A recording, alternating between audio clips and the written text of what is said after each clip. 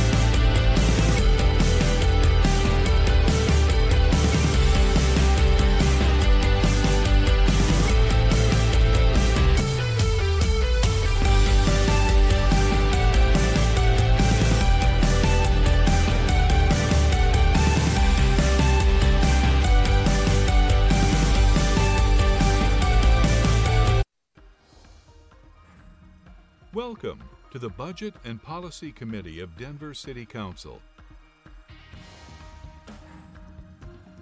This session of the Budget and Policy Committee begins now.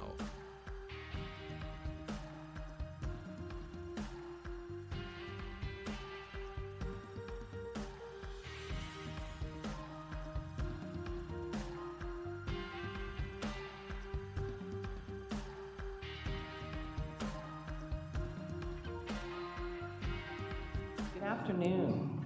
Thank you for joining Denver City Council's Budget and Policy Committee. I'm Council President Stacy Gilmore, and today is June 6th. And before we get into our presentation, I'd like to have council members. And we're going to start at my left-hand side here.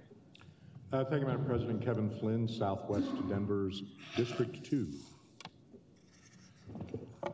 Good afternoon, Jamie Torres, District 3. Good afternoon, Amanda Sawyer, District 5. Good afternoon, and here out there all around the world, Chris Hines, Perfect 10. Good afternoon, Kendra Black, District 4. All right, well, very good. Thank you to the council members who are joining us here today. And then I also want to recognize our clerk and recorder, Paul Lopez, who's joining us as well, in addition to his team. And we're going to go ahead and turn over the podium to Councilwoman Black, who, along with council members Sawyer and Flynn, have been working with the clerk and his staff for ballot measure reform. And so we'll turn it over to you, Councilwoman. All right, great, thank you. So this presentation, I'm going to just go quickly over some of the initial slides. Again, here's the schedule of the Ballot Access Modernization Committee, and then our presentations here at Budget and Policy. These are the goals of these discussions, are to review the recommendations from the BAM and the clerk and recorder's recommendations, as well as discuss other solutions, and determine if council will move forward with any ordinances and or refer any ballot measures. This is just a summary. I had it at the last meeting and I've updated a bit, but those are all the topics that we discussed. And you can just refer back to that if you need to. I'm not going to go through it right now. So the topic today is the ballot information booklet. And the purpose of the booklet is to inform voters. And the reason we have one in Denver for non-Tabor issues is because in 2018, our then clerk, Deborah Johnson, brought a bill forward to council and we approved it. Many of us were on council then. And Denver is the only Colorado city that has an information booklet for non-Tabor issues. The ballot information booklet includes a fiscal note on bills, and for council referred measures, city council may submit comments in favor, and the registered voters of Denver may submit comments in opposition, and the clerk can summarize the opposition comments. For initiated ordinances, the petitioners committee may submit comments in favor, and registered voters may submit comments in opposition. And again, the clerk may summarize the opposition comments only. In both cases, the comments— You are the man, the mayor. It's really critical to us as an anchor institution that we have good dialogue and collaboration and coordination. I just want to say opposition comments are submitted, then no opposition comments are included. So some of the issues that were identified is a desire to make the booklet more like the state ballot booklet. There are concerns with the pro and con summaries. Again, the clerk can only summarize the con, but can't verify it, and he cannot summarize or verify the pro comments either. There's a concern that it may not appear objective if there are no con comments. There's a lack of objective analysis, and according to attorneys, there are some legal issues with the city providing further analysis, and there's also a very tight timeline. This is just comparing ours to the states, because there is interest in making ours more like the states, but there's a lot of reasons we can't do that. Again, Denver's the only Colorado city to have a ballot booklet for non-Tabor issues. The state has an entire dedicated legislative staff that can work on the booklet, and they can start working on it 150 days in advance simply because the legislative session ends in early May. So they already know what's going to be on the ballot, and so they have much more time. And they solicit public feedback that entire time from 150 days. So way back in May, people have an opportunity to submit comments. The deadline is 50 days, but they have that full 100 days to submit them, so they have more robust public comment period. And per this in the revised statutes, Denver can only provide a factual summary and pro-con statements. And again, there may be some legal issues with providing further analysis. So regarding the pro-con summaries, the clerk and recorder is recommending that the clerk be allowed to collect and summarize input in favor and against for initiated and council referred. Currently, again, the clerk can only summarize the opposition statement. So the proposal is that they could also summarize the pro. So just some questions about that. So currently, for Tabor issues, per our state constitution, only the advocates, the proponents, can submit the pro statements. For council referred, council submits the pro statements, and for citizen initiatives, the proponents submit the pro. It's not open to everybody to submit the pro statement. So that's one thing I would like you guys to think about. Do we want to open it up to more people to submit pro statements, or is it just the proponents? And the clerk's proposal is that the clerk would summarize both the pro and the con, and are we also okay with that? So currently, it would sort of take that away from council. And again, there's this other idea that we could also invite others to submit, and then the clerk's office could summarize pro and con comments from a variety of input from the public. So the idea is, if we had more input, would the summaries be more objective if more people are submitting them? And then there's a question, if the ballot booklet is presenting a balanced perspective, if there's no opposition comments. And that's why on the previous slide I mentioned that it might be beneficial if we had more time available for people to submit comments, and maybe we could go out and, you know, actively ask people to submit comments. Again, the state has a lot more time than we do. So anyway, I just said all of that, but the idea is, again, through more public engagement and more public comment, we might have a better ballot booklet. This is just a summary of the timeline. I'm not going to go through it, but you can see it's pretty tight.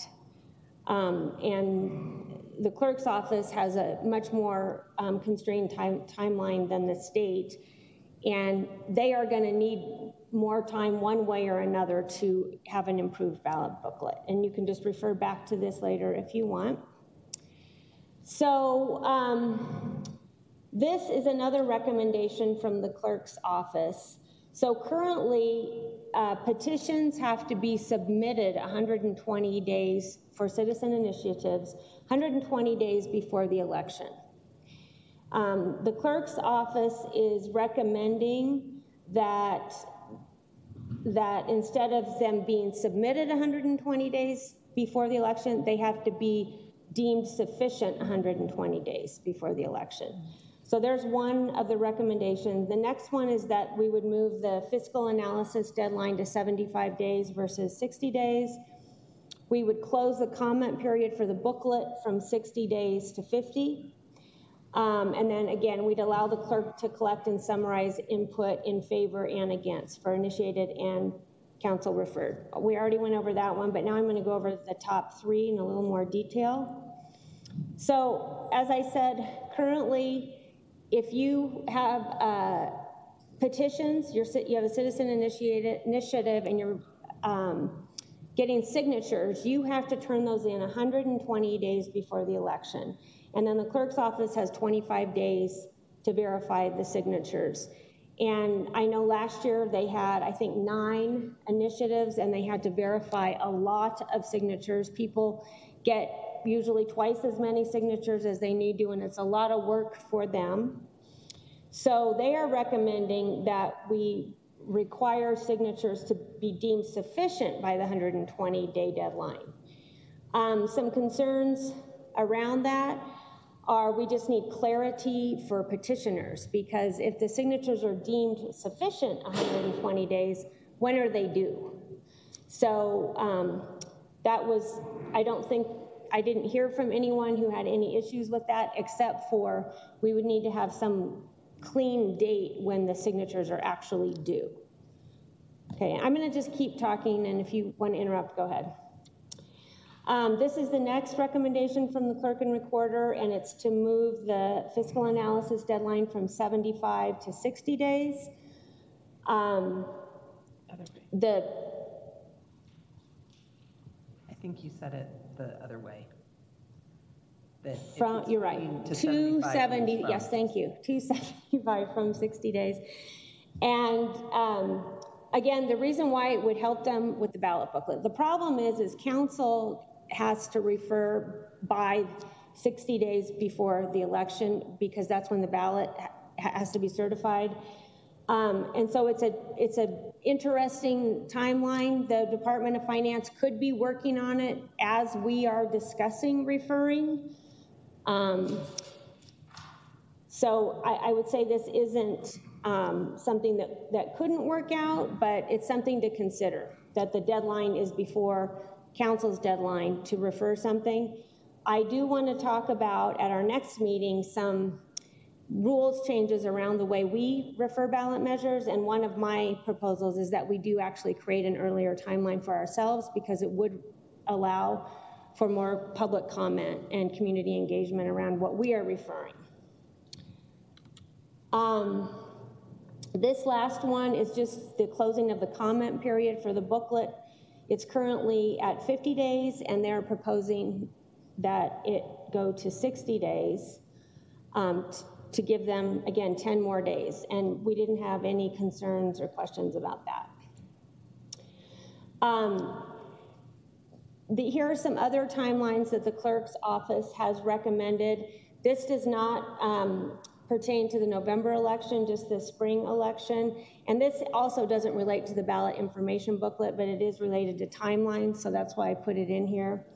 Currently, all of you know, because you've run for office, you have to turn in your petitions 55 days before the election, and that is a challenge for the clerk's office because they have to certify the ballot 60 days out.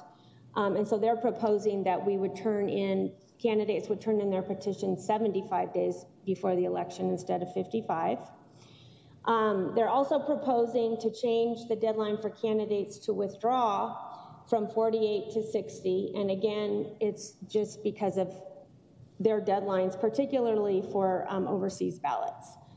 And the BAM talked about these briefly. There weren't any real concerns raised about these two. This one, however, is the timeline for write-in candidates. The clerk's office is recommending a change to the deadline for write-in candidates to file from 15 days to 60 days.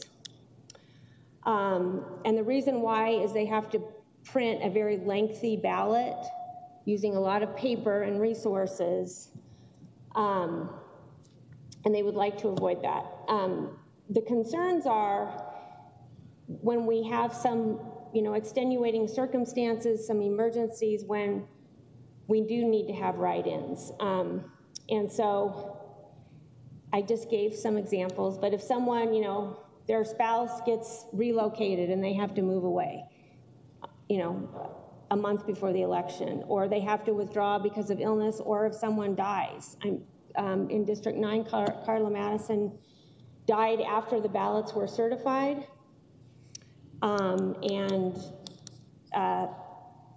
There were a lot of people who ran for that, and they did need to write in. And then also there might be some kind of scandal or something and someone drops out. Those were just some ideas that people came up with. So that was that recommendation. Okay, so that's all I have for timelines, and what I'd really like to do is see what questions you have And just any feedback you have on any of these, this is really just intended for discussion and to hear your thoughts on any of these moving forward. All right, well, thank you, Councilwoman Black. And I currently don't have anyone in the queue, and so would ask, oh, there we go. All right, great. Council Pro Tem Torres, go ahead. Thank you. Thanks, Councilwoman Black. There was a slide, I think it was slide number 10, where you said for the clerk and recorder to summarize pro statements, we would be relinquishing something that council does. That's just for the ones that we generate, right? The council Correct. referred. Okay. Right now, the proponents who do citizen sponsored, they write their own pro statements. So this would apply to all of them? Yeah, Okay. and I think it's a good recommendation that citizen initiatives and council referred should be treated the same. But just want to put it out there for you guys to discuss. Sure, okay. The only other clarification that I had was for the election timing for the candidate petitions, would the 90, I think it's 90 days that you're allowed to pull your petitions, would that date also move, or would it now shrink? It would also move, okay. Yeah, Okay, thank you. That's they all. would expand that too, yeah. Thank you.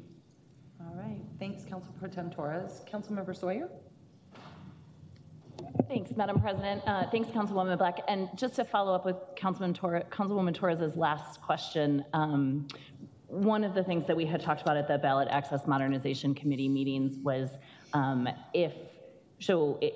based on the current timing, if we just back up the date of the date that candidate petitions are due, that date looks like the polling date, that 55 days, ends up being like around the Christmas, New Year's holiday, or like early, mid-December. So we had talked about also the potential of lengthening that period of time in recognition of the fact that there would be, a number of people taking the holidays who wouldn't be home to sign petitions or things like that if there was door knocking happening. So yes, is the short answer. And then also the clerk's office had discussed the potential of extending that from so that you could pull the petitions a little bit earlier, in just to have a few more days in recognition of that sort of holiday season. So wanted to just follow up on that. And I don't know, does someone from the clerk's office want to address that? Do you have a number of days, or is that something that you're intending to include? Hi, Councilman. Where's the microphone? We got rid of it. It's very fancy. God. On the podium. I'll just upgrading all over.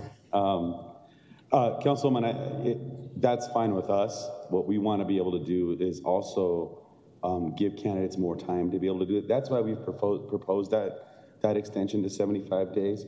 The one thing that we just have to be mindful of is that we are still ending an election in November. And so we have, the November election, then we go through the process for our risk limiting audit, and then we go to canvass. And that canvass usually takes place, the late November, could potentially leak into beginning of December if we have an issue. It's, these are deadlines that are set by the Secretary of State, so it does have a little bit of time there. We just want to be careful not to have both the caboose and the engine of the train touch. Because if that's the case, then it totally hinders our operations. The other thing to think about is that our election judges and our staff, they're winding down that election. These are the same kind of election judges and voter services that come on board to start verifying and doing that kind of work too. So we're fine with a few days here and there to account for the 3 holidays that exist. But any more of that, it'll be kind of pushing the envelope a little bit. That's great. I think it's just, I really appreciate that. And I think it just makes it a little bit easier for candidates who, are working or have, other things that are happening to be able to have that a little bit of flexibility, just because basically nothing happens between that week of between Christmas and New Year's. And I think, I can't remember when it was when we ran, but I want to say it was like early January So sort of like right after people came back was when we picked up our ballots. Alton, you're shaking your head yes at me. Yeah. So I think, you know, if we're going to back it up to right around that holiday season, adding a couple extra days would be really great. Thanks. Thanks. So, you know, accounting for those calendar holidays, it's fine with us. Cool. Thank you. Thank you. One other quick question for you guys, and I don't know which of you wants to address it, and I guess it is also a question for Councilwoman Black to pose to the entire council. So, and I don't know off the top of my head exactly which dates are set by the Secretary of State's office versus which are set by us, but there's a lot of like moving around, right? And it seems like a lot of the places where we've landed in terms of getting enough time for BMO to do a fiscal analysis, getting enough time for you guys to do signature verification and translation and all of those different kinds of things is 75 days. Would it be possible and or would it make sense to just move everything to 75 days that we're talking about here? The reason I'm asking is because it's incredibly confusing, and for public who wants to who want to run an initiated ordinance or whatever, being able to say like X is at 75 days, Y is at 120 days, Z is at whatever days, would just be so much more, would be so much easier. Is it possible for us to do that? Well, a lot of those dates are set by the Secretary of State's that's why office. I couldn't remember like which was which. Or are there ways for us to align? I thought the way you did, and I was like, why not just make everything 75 days and I'll make our lives completely easier. But what I'll do is I'll turn it over to Ben, who's my policy director in our office, and he can speak to that. He comes from the Secretary of State's office, very familiar with those timelines. I'll put the timeline slide back up. Great. And then this is the timelines that, so our office is hit pretty hard. And clerk, we might need you in front of the podium for, the mic's good, but it's not. Yeah, sorry about that. I'm yeah, just not used to that, not having the mic here. So we have a chart with those timelines, and I mean, in addition to that, you council members, you do have a graph chart based off of all those timelines that we put together. There was a lot of work to put that together, but that is kind of the universe that we got to deal with, right? You got federal, state, and then local election laws that have to coexist, right? And then a lot of those because of printing and operations. We have tight turnarounds, and so we have to put those orders in pretty quick. Nowadays, I mean, especially with this cycle, all of us election officials across the country are freaking out a little bit because of the paper supply shortages with the mills. Right? And so you have to account for a lot of those other things too. So I could definitely understand why you're thinking the 75 days, which is something that I would think, but there are also some things that are just 100% tied to the Secretary of State's office and those requirements. And Ben Schleier, our Policy and Compliance Administrator, will speak to those. Hi, thanks. We love uniformity in elections, so that is something that we would absolutely be in favor of to the extent that we're able to do that. And as the clerk mentioned, those punks at the Secretary of State's office have set some of those dates in stone. Title I really sets some of those dates in stone. We also know that our initial idea, the idea that moving the fiscal information from Department of Finance, I think Department of Finance felt like maybe that was a little bit too close to their work as well, and so I think we're amenable to working on those dates. I think for us, though, for any of these deadlines, the farther we can push them back away from certifying the ballot, which is kind of that, that kind of hard and fast deadline where we have to get things done, that's great for us. If there was one very particular one that we would all be concerned about, I think in the clerk and recorder's office, it's that deadline to submit petitions, so that we're not reviewing petitions at the same time or after the time that we're actually certifying the ballot. But I do think, just looking at this list, that there probably are some that are a few dates that we could create a little bit more uniformity. I think that would be great. I think it's, as you know, because you guys have a timeline that like spans all the walls of a room up there. If there is, it's incredibly confusing. And if there is a way to standardize, to the extent that we can, dates I just think that for our residents, it makes a lot more sense. It's a lot easier, it's a lot more clear, and that can only help when it comes to setting expectations for the public of exactly what this process looks like. And if we're going for transparency and accountability, as we are, that makes, to me, the most sense. That makes perfect sense, and I think that that our office could work with Councilmember Black probably to put some of that in more of a viewable format and look at some of those things that we could make uniform for a future date. That's great. I really appreciate that. And then I had one other question for you all, and I can't remember it right now, so I'm going to click out because I know there's 2 other council members in the queue, and then I will get back to you. Thanks.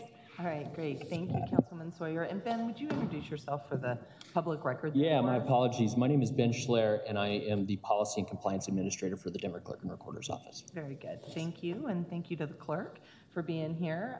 Councilmember Flynn. Thank you, Madam President. Clerk Lopez, could you go over again the reasoning why changing the deadline for write-in candidates to file all the way back to 60 days? And it only applies to the spring muni election. Councilwoman, that's slide 18.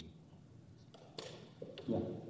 What's the thinking behind that? Because I remember, I believe, a write-in candidate in the 2015 election for mayor, Larry Ambrose, registered quite late and still got 2,000 write-in votes, which is pretty remarkable for a word-of-mouth social media campaign.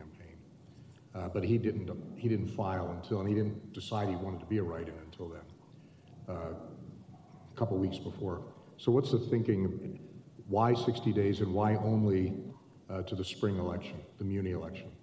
So one, with the muni election, we're not tied to the Secretary of State's rules as much as we are with a general or a coordinated election that's coordinated with the state. The other thing, so there's a couple of things. One is if ballot length nowadays, you have to have a write-in candidate, a write-in space for every single candidate. Okay. So what that does is it saves paper and it allows us to be able to verify early on who is a candidate, so we can actually print their name on that ballot. So it saves some operational time. It saves us resources. It saves the city some money because it actually shortens the ballot, believe it or not. And then the other thing too is when we look at, and I was on council when this happened, when our colleague Carla Madison had passed away. I was going to mention that, what happened then, because we had like 80. You had 30-something candidates that were write-in candidates, right, and it was within that deadline. Exactly. So rather than have a special election in what was District 8 at the time, and it was almost like a shootout within those 30 days to the election. So it was whoever had money could put that website up, and you go from there. So what we heard of after that, and what we heard from after that, especially the conversations that we had on council, and we were actually thinking at changing it at the time because it was an issue that was being brought up at the time, and there was a lot of worry from the District 8 candidates in the race, in the constituency, is that there was no time for debate, there was no campaigning, there was really nothing that they can do to really hear from their candidates. It was that close to the election. So Ben has some other... let me ask Clerk, what would have happened had this rule been in effect in there? Because what you're saying is we would no longer print under each candidate race, we would no longer print a last line that says check here and write in. That's right. So that's right. Okay. And what would have happened, you were asking? So what would have happened in 2011? Special election for District 8. A special election, okay. And although one would probably say, well, that's more money, you got to run a special election for that district. That's part of the democratic process, and that's one thing that we want to be able to ensure. Right. Okay. Ben, do you want to address the other question? Thanks, Ben Schler with the Clerk and Recorder's Office. I'll just give a little bit of extra detail. And the first one, Councilmember Flynn, I think was your question about why it only applies to the spring municipal, and the only reason for that is that the Secretary of State's office actually already does what we're suggesting, which is push it back toward the certification of the ballot. I dealt with this at the Secretary of State's office a few times with recall elections, because as you know, the recall elections for state offices, that's all a constitutional matter for the most part. And that 15-day deadline is actually a relic of, I think, 1912, which was the first time that they amended the Constitution as it related to recall election, and was a time when folks, you know, were all going to the polls, and ballots were created in real time.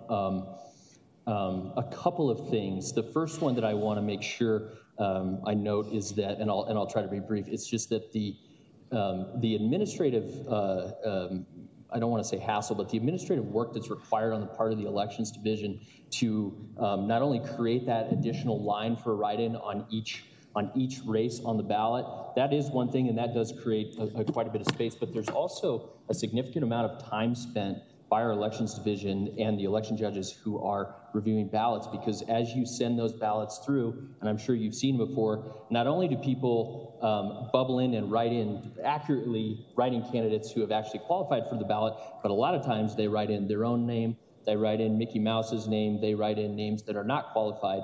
Each time one of those is either bubbled or written in, it gets kicked out by the machine, and then you have to go through the process of adjudication. And that's a pretty significant timeline, particularly in a world where we see so many folks who are not necessarily living their lives day to day and in the election world asking us to get those election results out quickly. And so I think that is a real concern for us, just from an administrative side. You look like you have a question. That's interesting. As I recall the 2000 election in Florida, that was an issue where some people unfamiliar with the ballots the way they were in Florida who voted for Al Gore and then also wrote in Al Gore and right. validated those ballots. That's right. And it's absolutely right. And for the most part, we've learned some lessons from that with regard to when a write-in vote counts or doesn't count, but because of the technology that we use, that all gets spit out, and it creates a pretty significant timeline.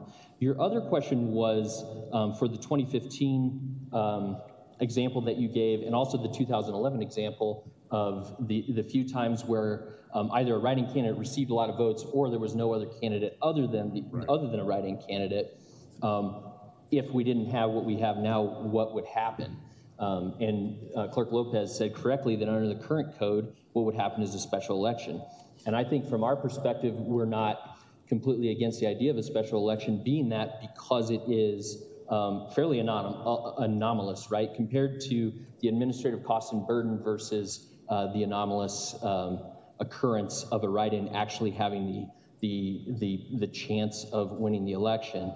I'll throw out, if you'll indulge me, one way that the state has dealt with this in order to ensure both that write-in candidate lines don't have to appear on every single office line within a ballot, and there's a process for replacing a candidate who fits one of the bullets that Councilmember Black put on her spreadsheet, which is essentially usually whether you've been disqualified, you've withdrawn, or you've died. And we've dealt with all of those things here in Denver and at the state. And what the state does for political parties, obviously the political parties have they have a political party process, they have vacancy committees, and they can fill a vacancy in nomination on the ballot. And then the clerk for each county has ways at the state level to inform voters that someone has been replaced on the ballot. In this case, we are talking about a nonpartisan election where you don't have the political party apparatus to make that change. What the state has done in those similar cases, and those cases are for unaffiliated candidates who appear on the ballot, is they've created a vacancy committee process that starts at the petition level, where an unaffiliated candidate would be allowed to designate 3 individuals. This is how the state does it. I'm not saying this is exactly how we would propose doing it, but I think it's a pretty good process. On the petition, you designate 3 individuals who would be members of your vacancy committee. So the person who has gone through the process of petitioning on the ballot, getting the requisite signatures to get on the ballot and being placed on the ballot, is in charge of what happens if that person dies, is disqualified, or withdraws. And so you designate that vacancy committee, and if one of those things happens, that committee gets to fill that space. And so you're balancing that versus, for example, in 2011, I believe that the winning candidate in that race, where the candidate had died before the election, I think it was somewhere around 600, a little bit more than 600 folks who voted for a write-in candidate. In the case that I just described for unaffiliated candidates, all the votes cast for the candidate who was already on the ballot, those votes would go to the person who was designated through that vacancy process. That's one idea.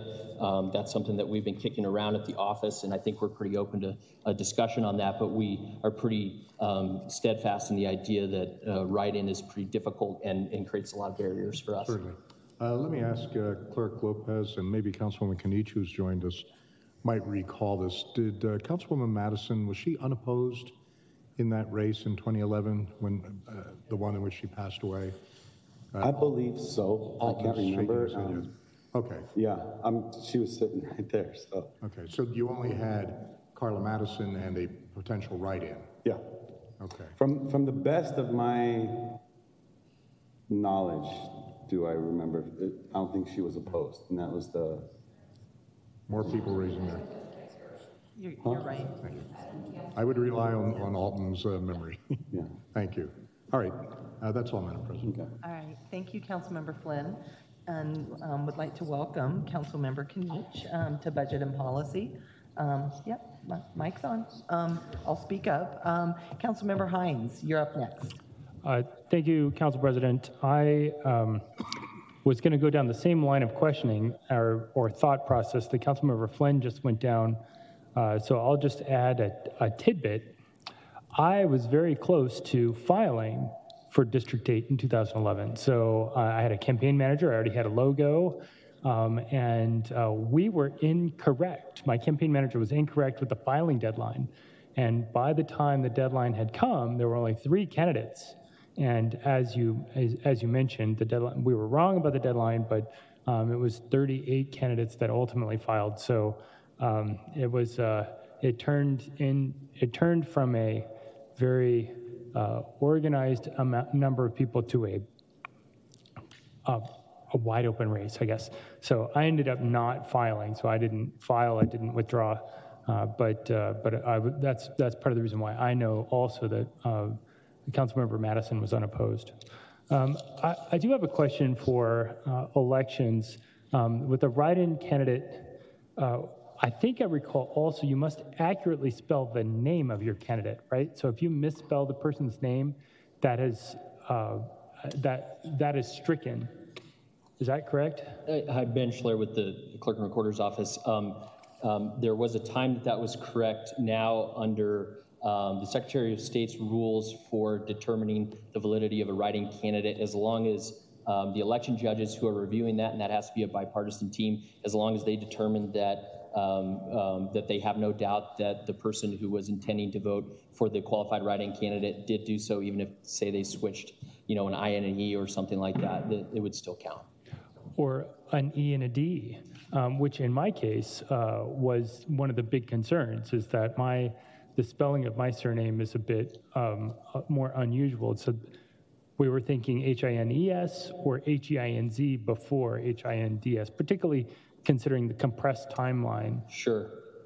There's certainly, under what I just described, a little bit of subjectivity. And I think that at the end of the day, the standard for the judges is that they have both agreed that the person's intent was to vote for that write-in candidate. And the final question that I have, if you could pull the mic closer to you, I'm just kidding. Yeah, sure. Sorry about that. I'm just kidding.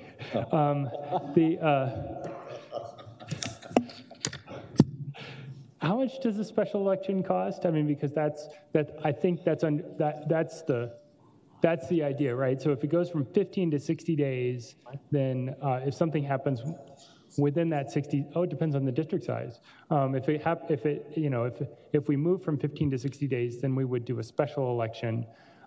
Let's say the district size is about 65,000.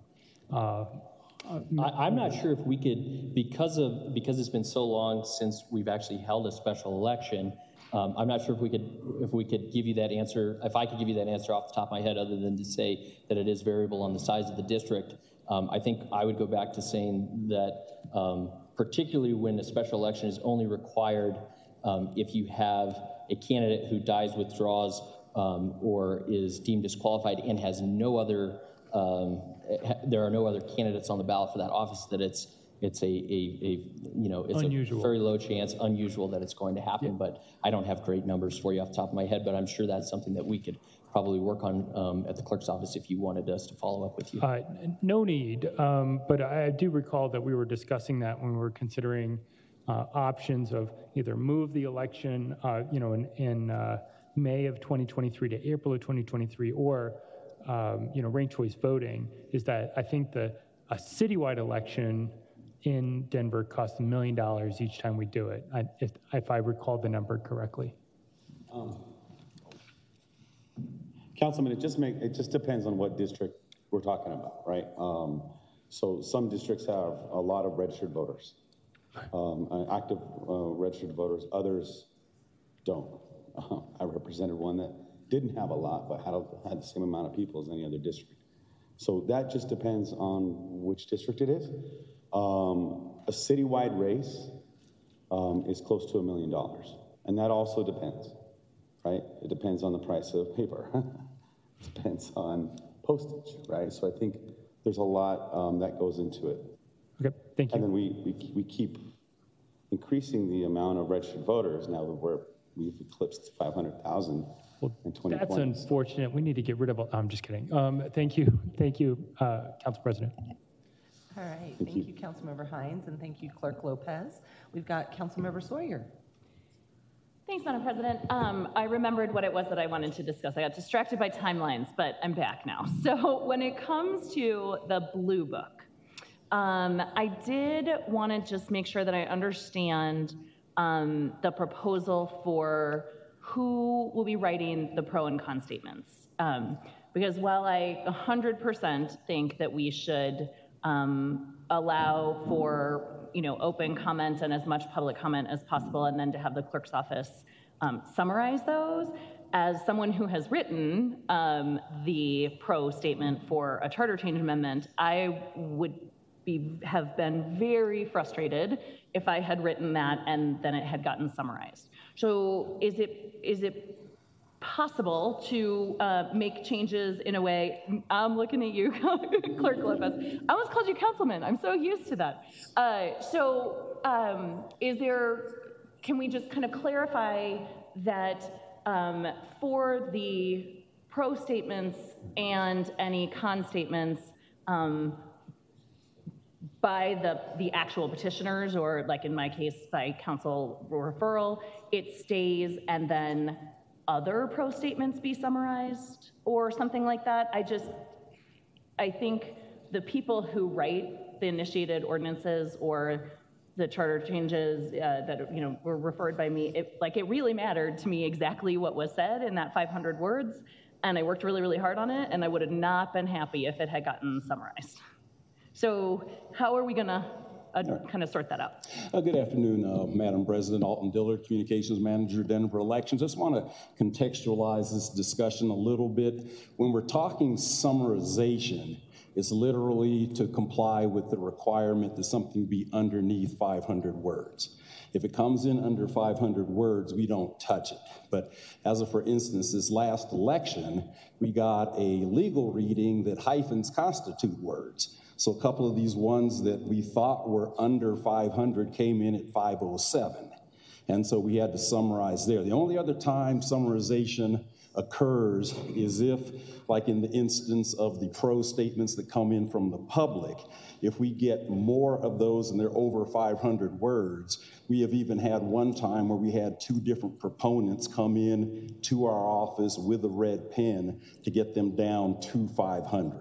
But we do not take any editorial license over what is submitted other than to make sure that it gets under the 500 and, to quote the clerk, make sure it doesn't contain any F-bombs or anything like that. Okay, so, Clerk Lopez, did you want to add something? So go ahead. Yeah, thank you. So that's great. But one of the challenges that we're looking at here, and I think on one of the slides, I'm trying to look for the slide now. I can't remember. 10? I think I know what you're 10, right? So there's this issue of truth and veracity. And that gets to be a tough one when we're talking about the potential for summarizing things that are over 500 words. And then, if there's public comment that is available that comes in that is false, or could potentially be false, what does that look like there? So right now, we don't have that ability. Okay. And, one of the things that, yes, Denver's the only one that has a blue book because it's rather difficult for a municipality whose legislative branch and all of its, workings is year-round and does not have a break. So that Office of Legislative Services in the state is an apple, and we are not even an orange, right? In terms of our capability to do that. Now, it gets into sticky waters because of these deadlines. It actually pushes us to have to create a team of researchers to verify if those statements are true or false, and it rings really, really, really close. So it's just not, it's not an apples to apples conversation. The Blue Book, y'all probably saw the same thing that I was just very embarrassed about because it was true, is characterizes Facebook on paper, because we cannot verify statements or not, whether they come from the proponent or they come from the opposition, the con statement. So for us, and let me just be clear, from my perspective as the clerk, an initiated ordinance is different from a council referred measure. And the council referred measure, the pro that you submit for the Blue Book, we're agnostic whether if your intent is to keep that intact and move it forward as council has always done. We're fine with that. I'm completely agnostic with that. So for us, it's more of a tightening up of the deadlines, but not necessarily being able to edit beyond much. Okay. It's frustrating. No, I appreciate that. It's a lot of paper. So I have to ask the question for the public then, why do we have a Blue Book? Because to me, I would rather the residents who are voting be able to do the research if they care that much and make those decisions for themselves, as opposed to reading a Blue Book that could and has contained untrue statements that the clerk's office has zero power or authority to edit in any way, shape, or form, except for to get it under 500 words. I mean, to me, that it would save us money, it would save us time, we wouldn't have to be having this conversation. Why do we have a Blue Book then? Councilwoman, that's a very good question, because under my administration, we often wondered the same thing, only because it is a bit of a liability when there's misinformation in the Blue Book in terms of content. Right. But also at the end of the day, it is a book that we send to not every single voter, but every single household. And we used to send it to every single voter, and we used to print that and send it to every single voter.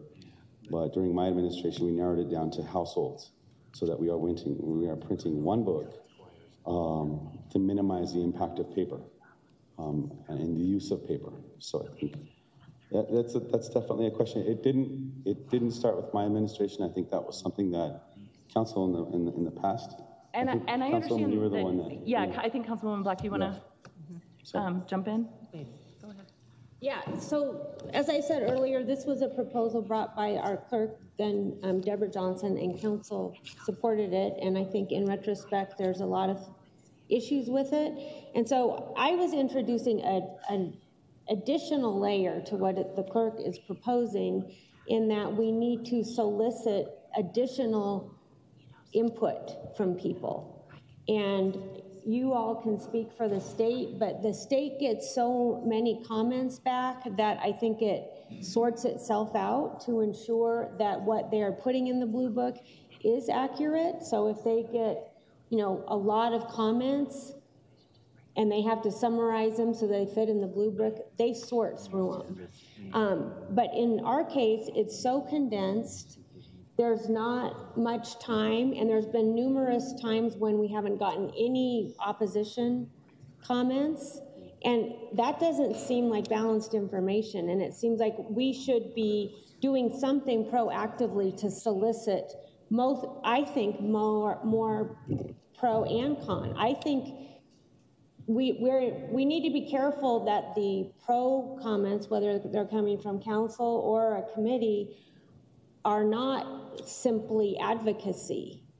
And so I think it would be more fair if there were multiple pro comments also, and that they could summarize those too. I think the more input we get in that blue book, the better the quality of the information. Yeah, I mean, I totally agree that if there was a way to collect pro comments in addition to the whoever is bringing the initiated ordinance or the charter council, charter change, whatever, that's great, and that's certainly one way to do it. And I definitely think that it's a way to address that issue. But it does then add cost, because that adds length, which then adds to the weight and also to the amount of pages that they're printing. So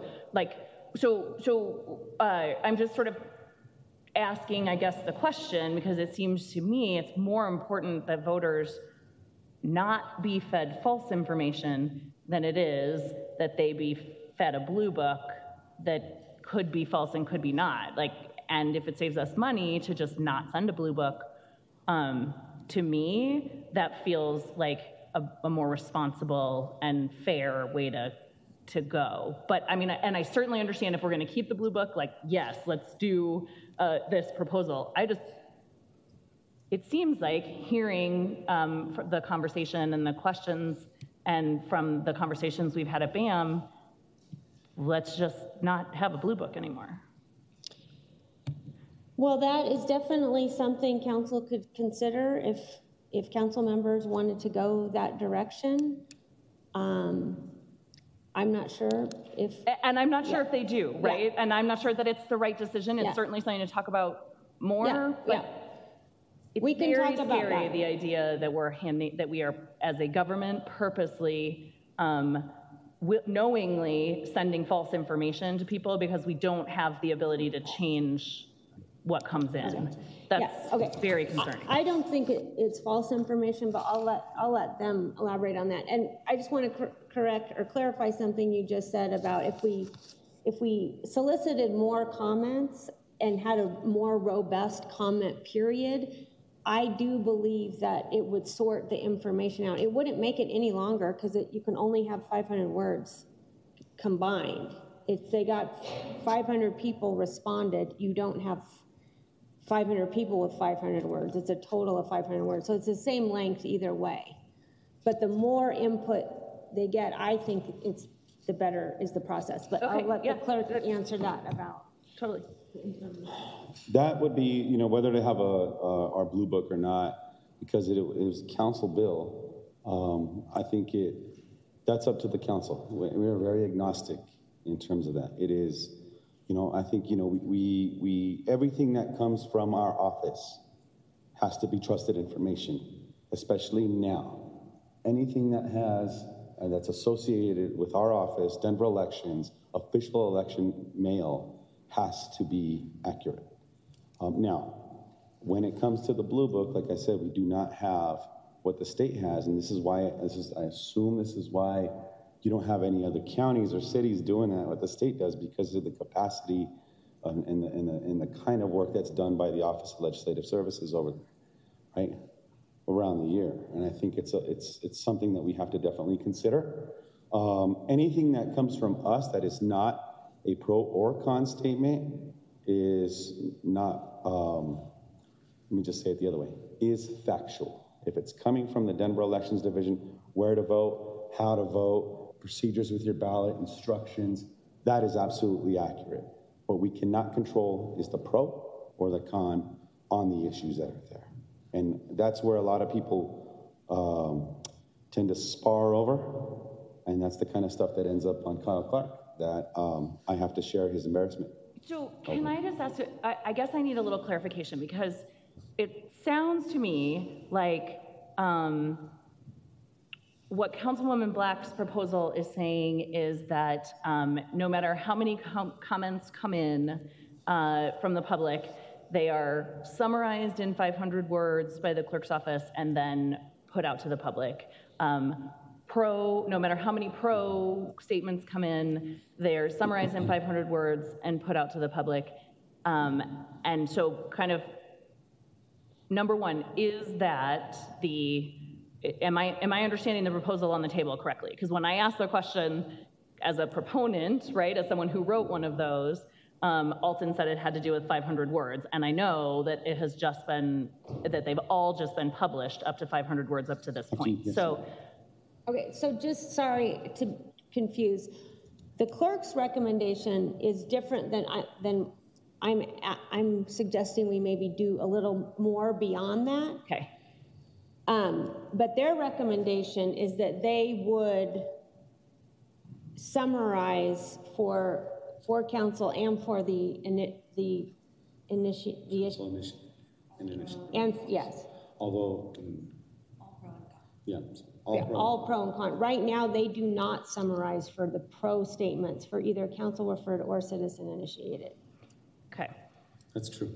So, but what I'm saying, back to my initial question then, as a person who has written a pro statement because it was my charter amendment that was referred by council, I would be very upset if it was summarized. That's where we get into sticky waters. Right. And that's where our office becomes an editor. And, you know, to previous conversations that were had here, you know, it's one thing to set a title, which we do very well and we've done very. It's another thing to go into the meat of the proposal and change that. And I think, and edit it and summarize it. And I think that's where we are. We don't want to do that. We don't like to do that. That's something that's, you know, it's agnostic, and also we're agnostic on it, and also because you, as you know, the initiated ordinance process is a lot different from the charter referred. Charter referred, if that's our charters, council referred, your council referred measures go through that whole process. That's something that you all put with the intent on your pro statement. I would kind of feel like this council's process, it's something that you guys decide and you move forward. We can summarize it, but at the end of the day, that's where it becomes convoluted. Now, depending on how many pro and cons come in, it would be a little bit of a challenge. I think the only thing that we can do is kind of find the common denominator language and use that. But to be quite honest, this is something that it's new to us, this idea, and for me to be able to speak confidently as the clerk and what our operations and abilities in our operations would do, impact on our budget, staff, I would have to go back to our staff and kind of create a new process map that kind of looks at that and using and drawing that into our process to see if that can work. I remember for us, the most precious things with some of these changes that you're going to see in front of you are our timelines, right? Because timelines mean operation, they mean people, they mean compliance. Okay, I guess back to my sort of original question of the beginning, thank you for that, by the way, of the beginning of this conversation then. If sending a blue book is what we want, is the decision that council makes, we want to continue to print a blue book, then I agree with Councilwoman Black that we must do something to you know, better clarify pro and con statements.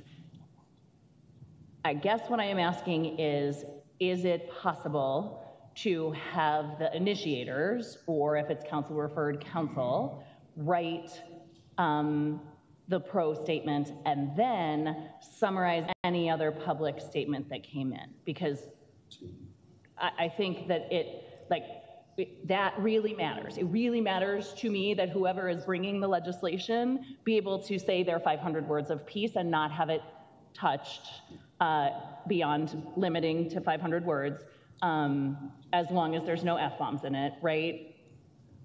But then if there's other pro statement feedback that comes in, summarizing that, as well as summarizing the cons. Is that something that's possible to do?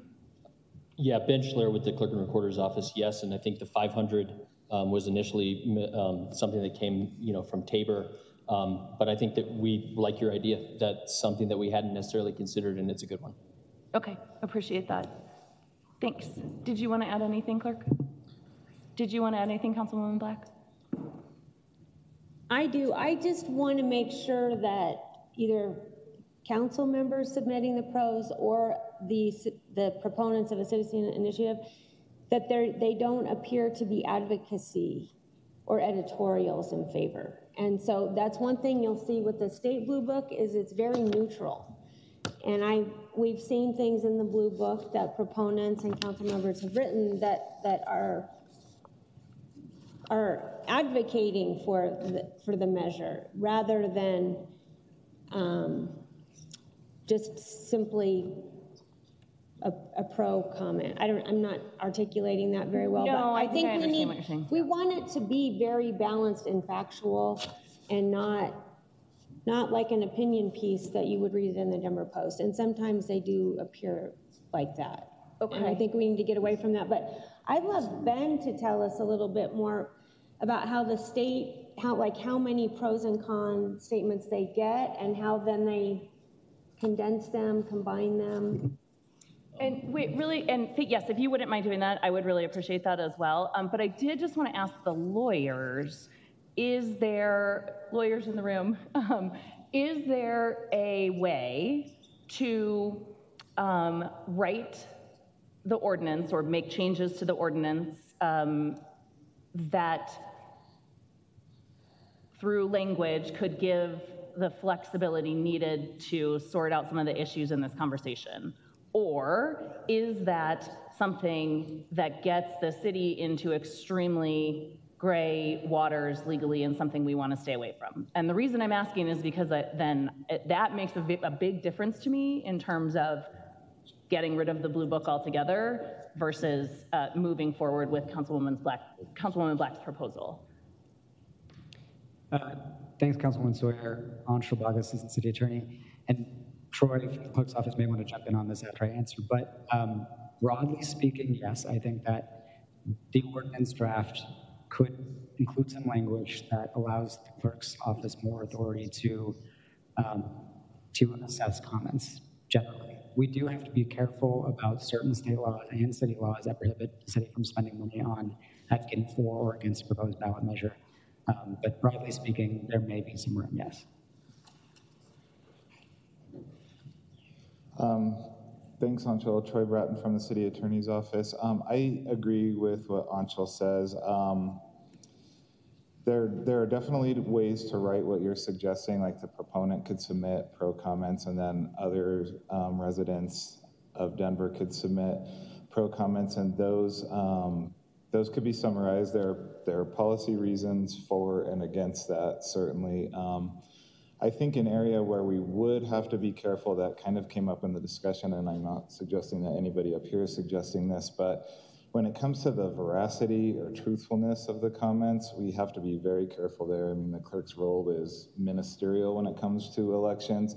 It's to take whatever is coming in and to place it on the ballot without, putting any lens on it, verifying it or doing any research on it. So I think we do have to be very careful there. And I think the clerk's proposal is an attempt to get, more speech, but by having more speech, you can kind of weed out what, or a voter can kind of see maybe what is true or what isn't true. So I think that's the attempt there. So that's the only area I would kind of caution.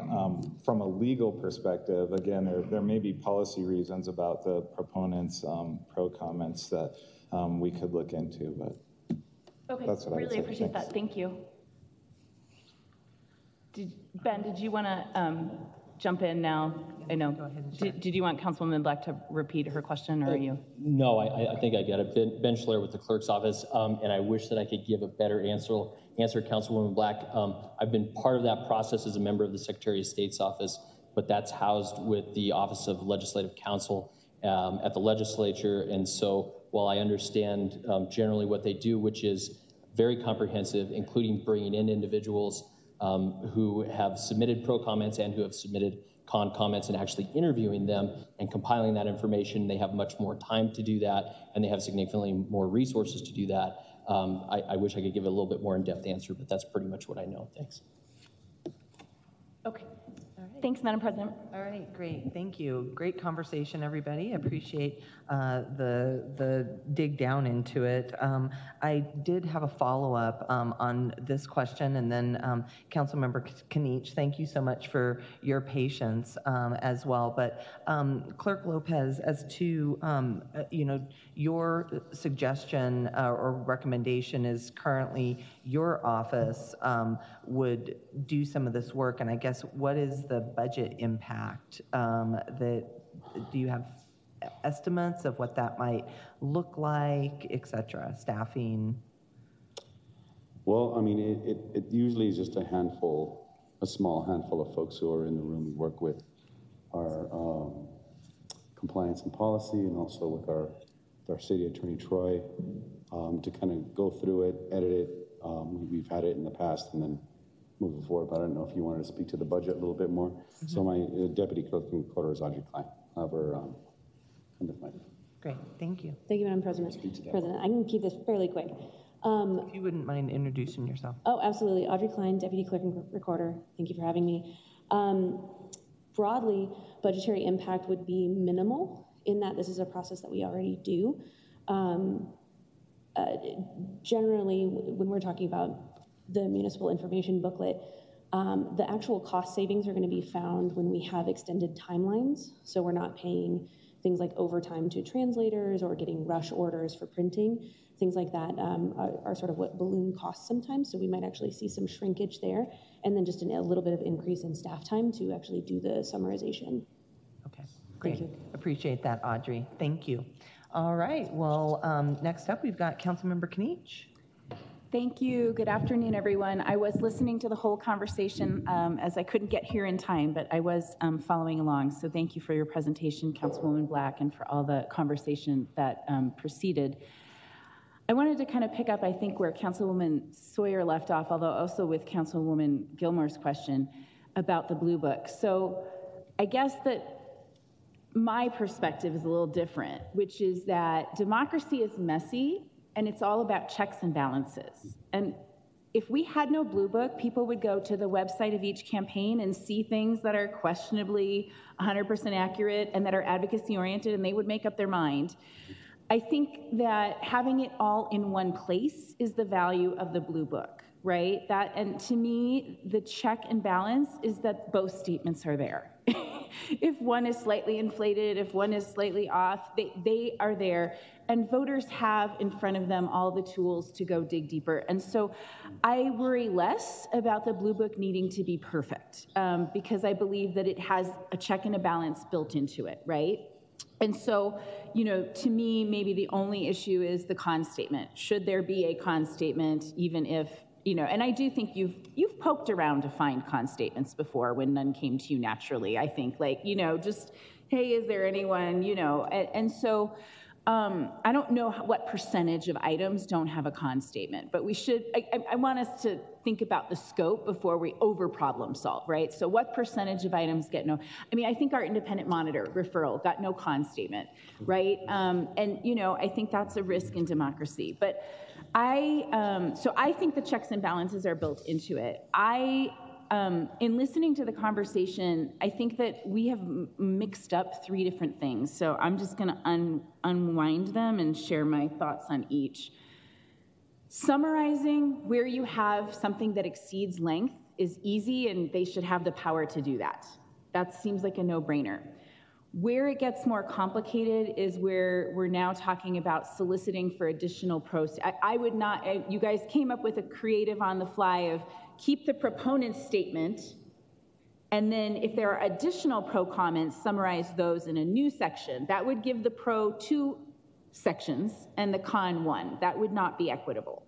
So that solution does not work for me in the checks and balances test, right, of having 2 of them. So then if you're with me and you think it's unfair for there to be 2 sections for the pro and 1 section for the con, then you are back to the dilemma that you were debating, which is, do you solicit additional pro statements or accept additional pro statements? And if so, then how? So if you have something written by the author of the legislation, and then you get something from someone who's friendly but likes it for a different reason, they then are in the business of making judgments. And I will say this is where, to me, it gets really, so there's 3 issues, right?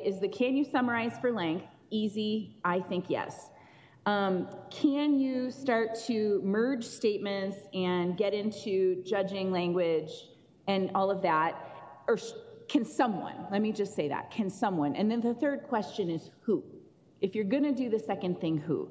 And I will just say that I get real hung up on the who here, and it's echoes of the titling conversation that we had, honestly, which is that the clerk is not the analogy of the legislative services. I'm a little concerned to hear that you don't think there's a budget impact. This is a policy job.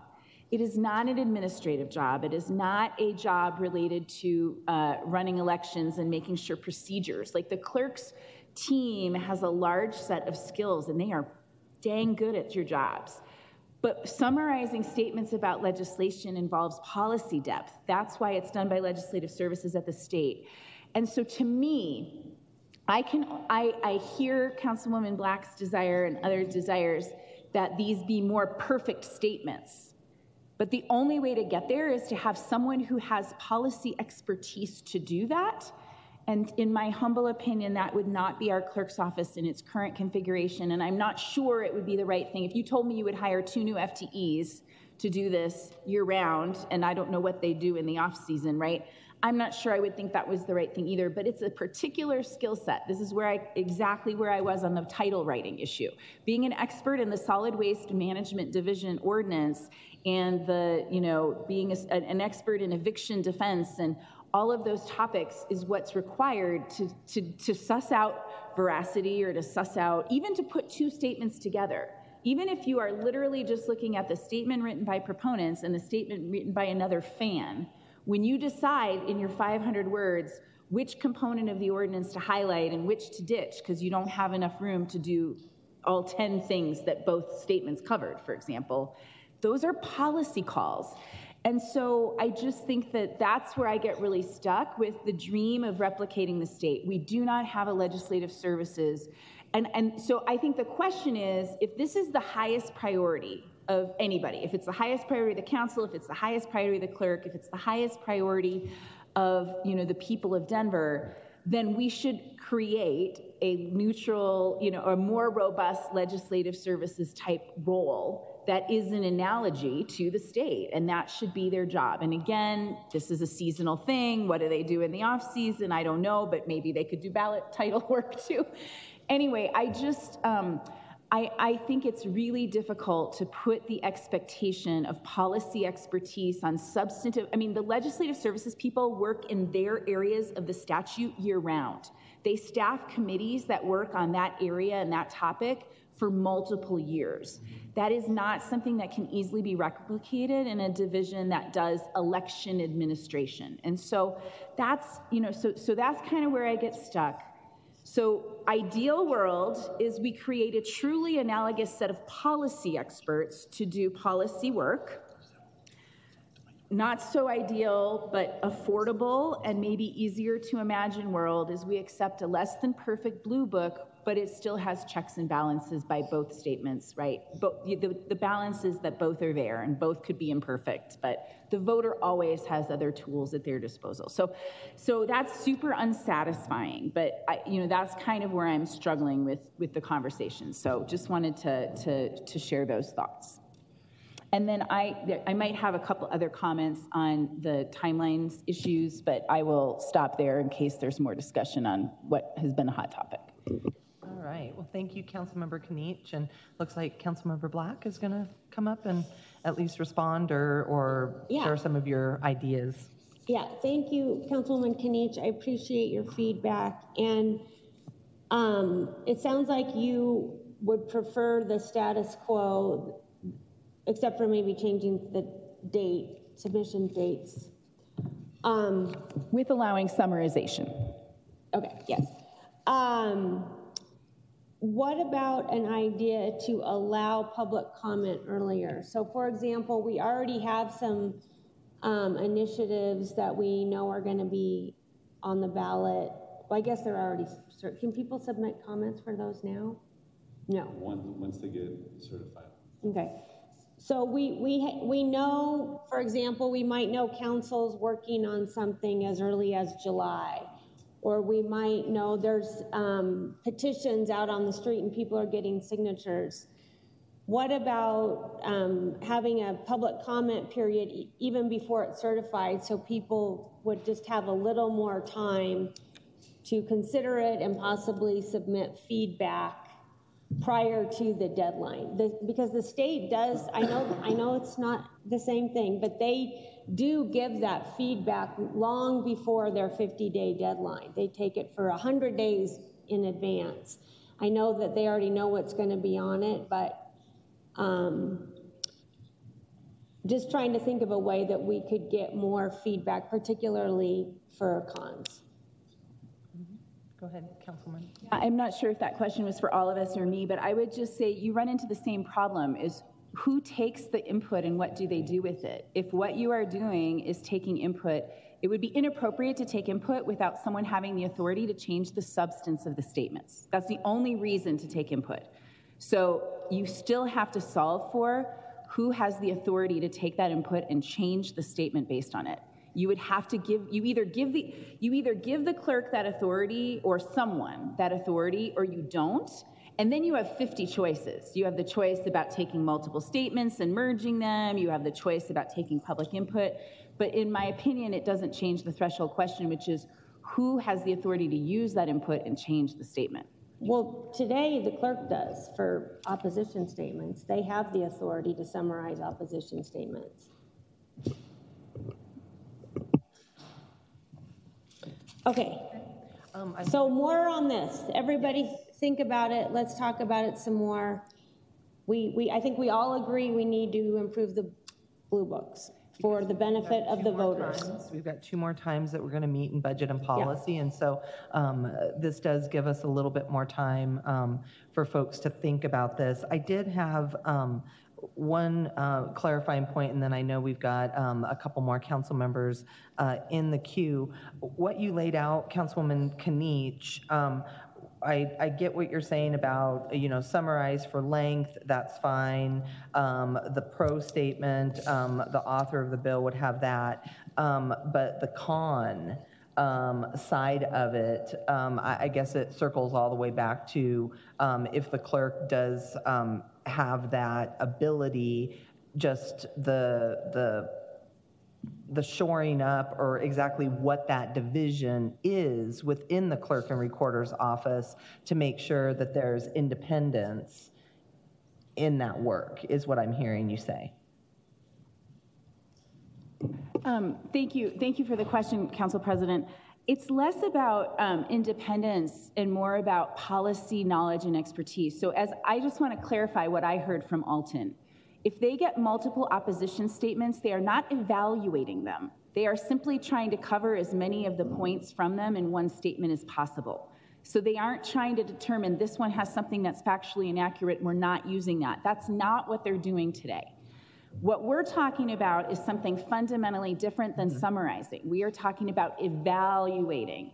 And to me, that requires a level of policy expertise that exceeds the skill set that the clerk's office typically hires for you.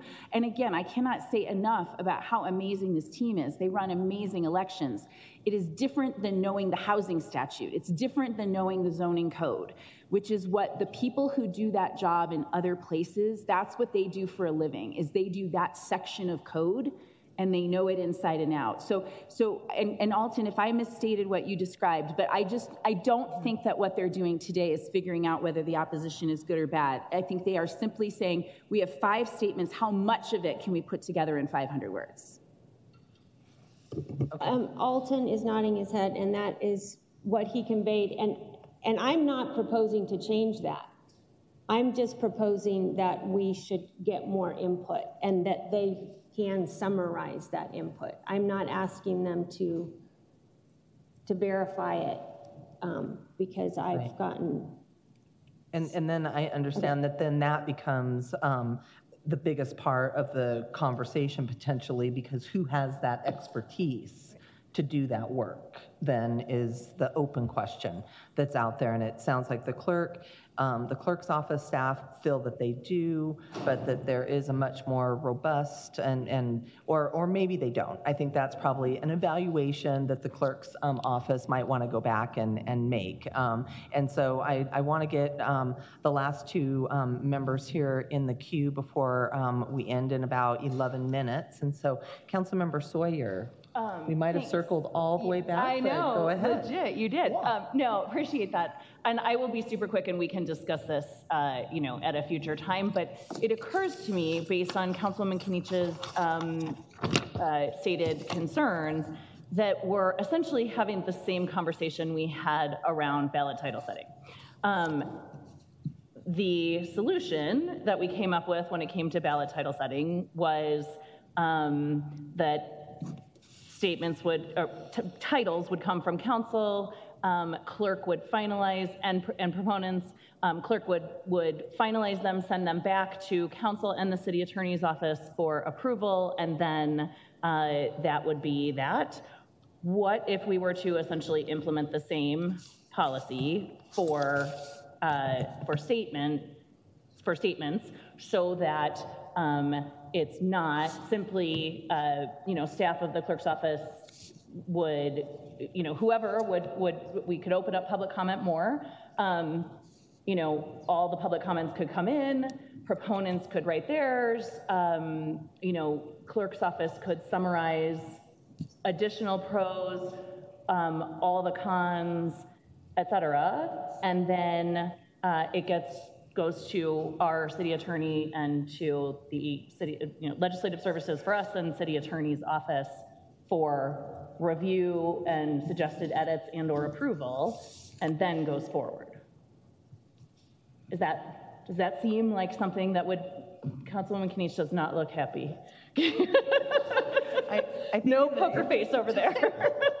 In the interest of time, this might be the first topic that we pick up at the next budget and policy meeting. It won't be next week, it'll be the 20th because we won't have a quorum, but Councilwoman Kenich?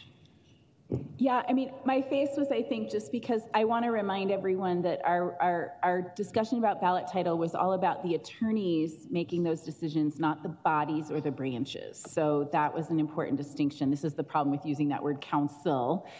Which one, with a C or with an S?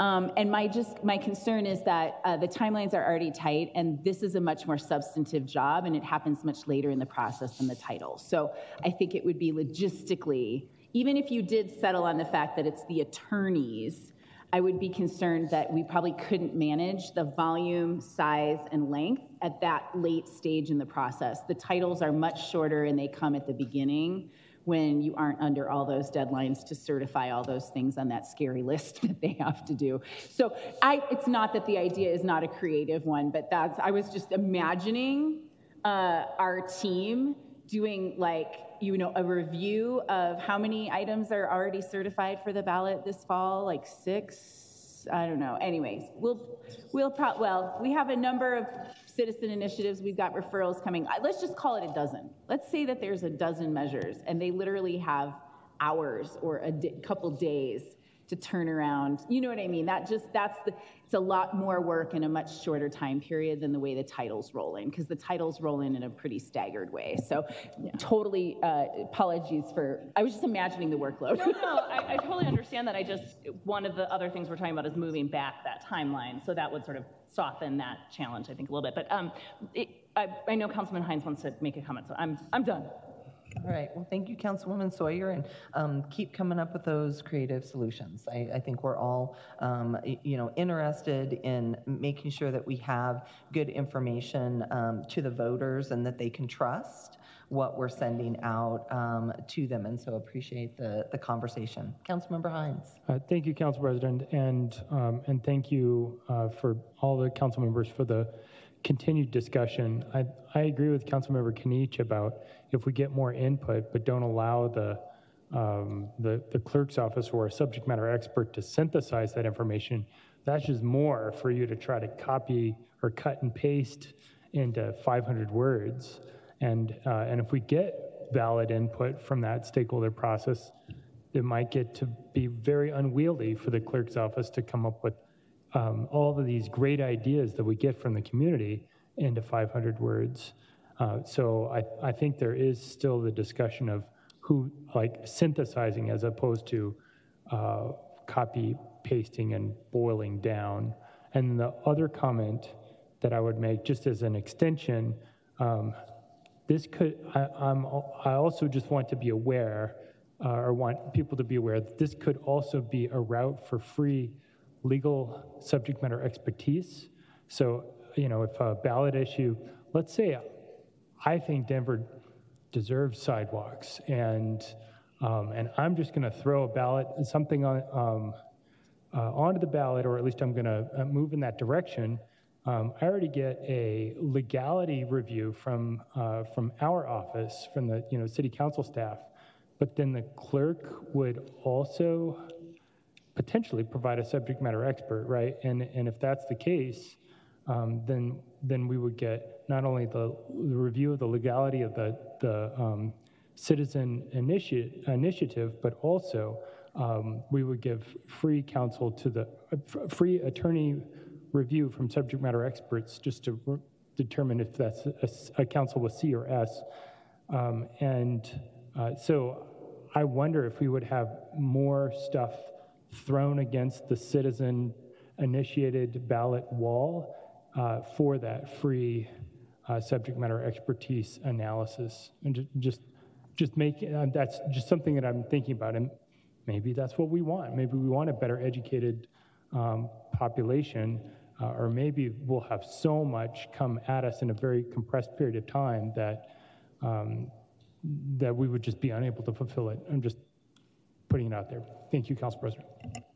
All right, thank you, Councilmember Hines. And I do have one question. I don't think it should take a lot of time, but I'm not quite sure. But I'm going to go ahead and pose it here, because on slide 14, where the clerk and recorder's recommendation is around the petition deadlines, require the signatures be deemed sufficient by the 120-day deadline. The concern that Councilmember Black brought up, that the petitioners need clarity, and so what date would the petitions need to be submitted in order to be verified by the 120-day mark? And so I know right now it looks like you all have 25 days to verify signatures, but have you given some thought? And it looks like Audrey. Thank you, ma'am.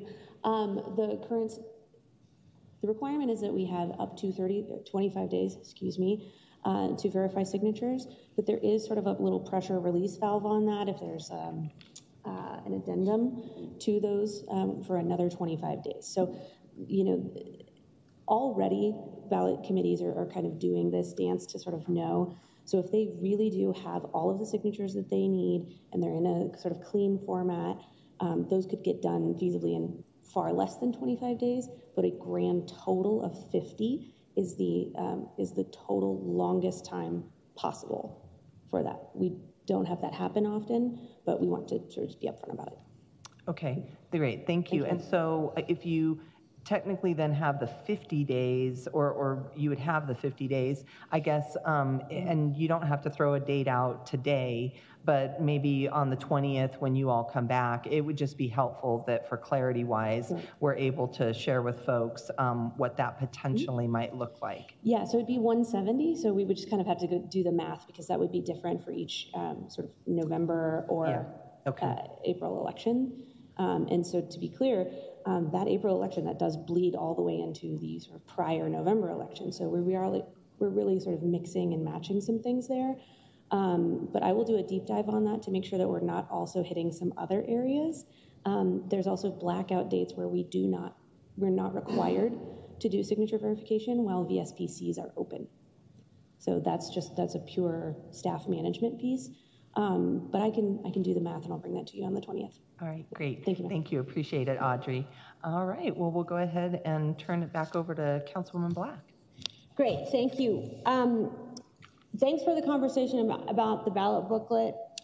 It is really important that we have a good ballot booklet. And I don't think that we should get rid of it. I don't think that would look good if we tried to get rid of it. So I think we need to do whatever it takes to make sure that it has useful information for voters. And so I don't think we should talk about how hard it is, because I think we need to figure out what the solution is. So I challenge everyone to think of some solutions. You guys, attorneys, everyone, let's put our heads together and think of some additional recommendations to make it even better. I had mentioned a few times in previous conversations that we had like a dedicated team that would work on all these issues during the parts of the year that we are dealing with them, and they would be part of the review and comment, but they would take it all the way through the ballot booklet.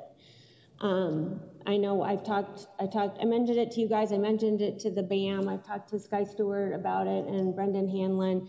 I don't know how it would work, but it seems like the people who are doing the review and comment are there on day one, and they could follow the process and already, sort of be experts on whatever those bills are. I don't know what that would look like, but it's just one idea we had. So everybody, please think about that. And then I'm also proposing some council processes for our own referrals. And I do honestly believe that we should have an earlier deadline to refer ballot measures. It's so condensed at the end of August. It puts them in a bind. It limits public discussion. So it's also a timeline issue. So at the next meeting, we will also talk about that because it does also impact that booklet. So I guess thank you, everyone. And then 3 more follow-ups for the clerk's office that I heard from you guys. We want more details on your proposal for the write-ins and what your solution is. If you could just give us a summary of the details. So if there is some late, okay. And the second one, Audrey, you talked about more, you'll take another look at the timeline on we can have any uniformity of dates. And that would include this 120 days. I don't really quite get it yet. So if you can explain that, what you just said to Councilwoman Gilmore. And more detail on the candidate deadlines. Councilwoman Sawyer brought up some issues with the holidays. So now I know we were just talking about 75 days, but if you could give us actual dates, I think that would be helpful for people to consider. And then the last thing was just more on the pro-con stuff. So that's it. Thank you. Thank you all for being here. Thanks for the great discussion, as usual. Thank you, Councilwoman Black. All right. And just a reminder to folks, we won't have budget and policy next Monday, but join us on the 20th to continue the conversation. And thank you, Councilwoman Black, for your work, and the clerk and recorder for being here, Clerk Lopez and your team. So thank you, everybody. We're adjourned.